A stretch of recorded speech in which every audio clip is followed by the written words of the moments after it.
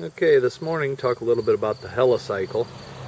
The Helicycle is a one-person turbine-powered single-seat helicopter. Weighs about 520 pounds empty. It's powered by a single-stage centrifugal turbine engine. And this engine was originally installed in ground generators for the military. It's capable of making 160 horsepower. However, we limit its power to 95 horsepower in the Helicycle. And how we do that is two ways. As you can see in this video, if you look real closely, you'll see that the engine is actually tilted on an upward incline towards the front of the engine. And the reason that is, that's how we engage the clutch. We slowly engage this jack screw. This jack screw pulls the front of the engine down, which tightens these belts, which drives the engine. Those belts are set to 45 pounds of pressure when they're fully tightened. So if you try to pull more than 95 horsepower, they'll slip. Furthermore, the throttle, believe it or not, where my finger's pointing here, not sure if you can see this, this is full travel on the throttle left and right. So there's idle, there's full throttle. Less than really about a 3/4 of an inch of movement. And it has little set screws to limit the travel of the throttle. And that is how we limit the power. So two ways of limiting the power. Now we got a King Air going by.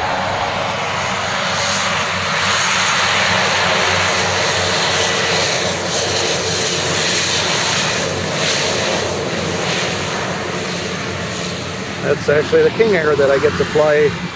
Every couple months they let me fill in as an extra pilot. It's lots of fun. Anyway, to start this helicopter, we use two Odyssey batteries hooked in parallel. On startup, this engine initially uses over 1,100 amps of power to start.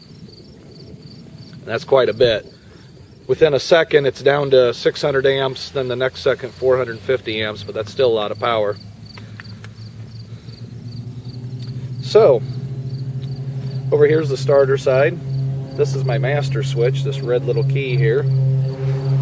There's 4 fuel tanks. We've got an upper fuel tank that holds about, I think around 7 gallons.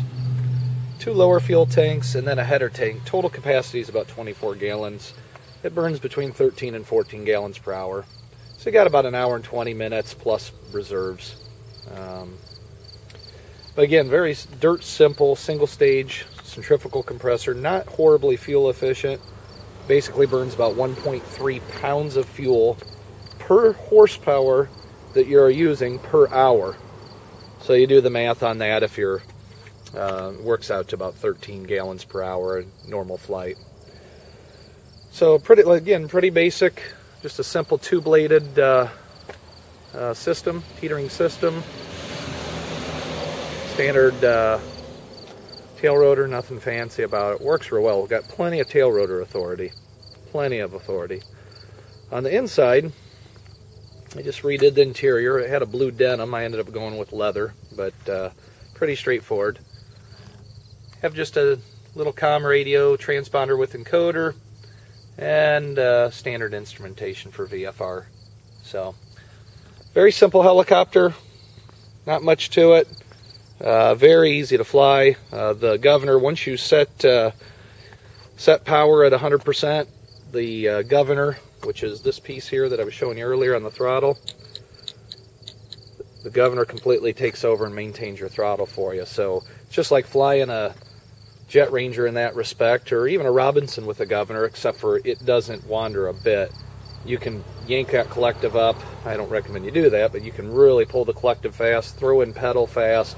It doesn't matter. The governor does a good job.